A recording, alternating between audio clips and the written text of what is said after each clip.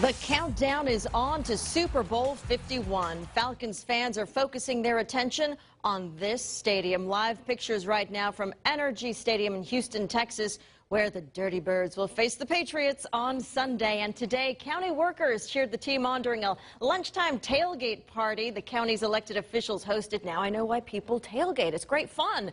They're calling it the warm-up act for a Super Bowl champions parade. Because I think, Tuesday or Wednesday when we had a parade, this whole city's going to unite.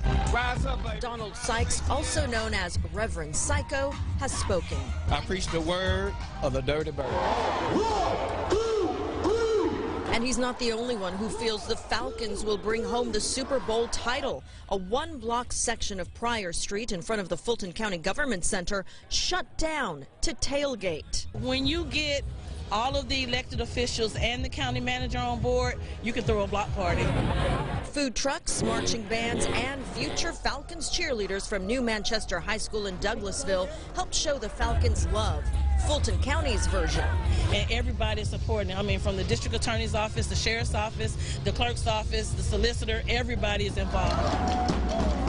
And for the few employees who are not Falcon fans. So guess what? They're doing all the work now.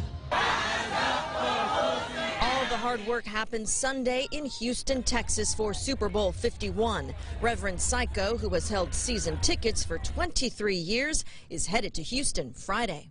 Rise up, baby. ATL, one love.